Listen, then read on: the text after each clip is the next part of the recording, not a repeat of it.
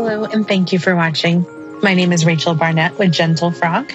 I'm here to create videos for you to help you understand QuickBooks slightly better than you currently do. If you have any comments, questions, or suggestions, please put them in the chat box. Thank you. In this video, I want to walk you through what a trial balance is. You might already know, but in case you don't, I just thought I'd show you real quick. So I'm going to use the sample QuickBooks Online file. I'm going to go to Reports, and I'm just going to say search for report name and find the trial balance. I'm going to find it. I'm just going to say I want all dates. The trial balance in a nutshell is going to be all of the accounts on the balance sheet, not including the net income, followed by all of the accounts on the profit and loss report. So this is your trial balance. Let me just make a duplicate tab. What I've grabbed on my second tab is the balance sheet. It doesn't matter, but I'm just going to change it to all dates so they both say all dates.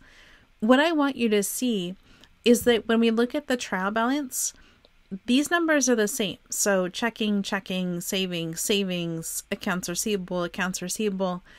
As I go all the way down, they're the same. So that's going to take you to about the halfway point on your trial balance. So it's going to stop with opening balance equity. So let me go down here. It stops with opening balance equity. When looking at the balance sheet, you'll see net income of $1642. But when you look at the trial balance on the left-hand side of my screen, you don't see that number anywhere. The reason you don't is because the net income is the difference between the income and the expenses. It doesn't need to show up on the trial balance because mathematically it's already there. So let me just show you how the rest of this comes together. The top portion of your trial balance, just above the line, that's all the information that's found on your balance sheet. So again, the balance sheet is the stuff on the right-hand side of my screen. Everything below the line is what's going to show up on the profit and loss or the income statement. Let me just change this to the income statement or profit and loss report so you can see what I mean. So I'm going to make it all dates, run report. When we look at the profit and loss in QuickBooks for the sample file, it's kind of confusing because there's accounts with sub-accounts and some of the sub-accounts have sub-accounts and so on and so forth. I'm going to take the example of income, landscape service income with a sub-account of job materials with a sub-account of fountains. That income is $22.46. If you look over here, you can kind of see landscape service, job materials, fountains, $22.46. On the right-hand side, when you look at the profit and loss, it has kind of a nice tier structure. On the left-hand side, when you look at the trial balance, it's all flat. And so you just have to look for the colons to see, oh, okay, yep, that's what I'm looking at.